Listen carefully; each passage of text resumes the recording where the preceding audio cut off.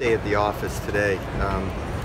You know, it's 2 Sundays that we've struggled, so we're gonna have to find the answers, for sure, and we got to do that pretty quickly. But I kind of have an idea why this happened, but it's not just the pitching. I mean, the easy thing to say is, boy, you're down 4-0, 5-0 every game.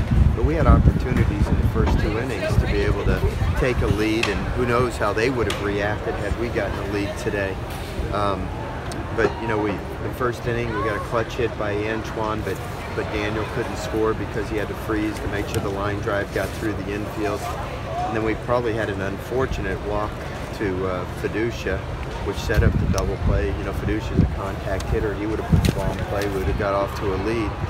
And then it was a bang-bang play at first on a double play. I thought he was safe, and we didn't get the call. It would have put us up, and the inning's still going. And then we had a chance in the second inning to get the lead as well, and we couldn't come through there. And then we just, after that, we just struggled on the mound. Again, way too many walks, and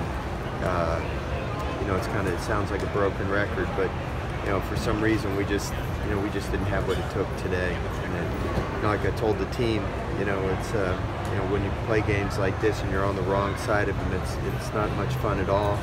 But it still only counts as 1 game. And we've got a big week coming up. We've got 5 ball games, and we don't have time to sit around and feel sorry for ourselves. We won the series against a good ball club. We've been nice to sweep them, but it just wasn't in the cards for us to do that today. And now we just got to shake it off and get ready for a long week. 5 ball games. What did Todd struggle with?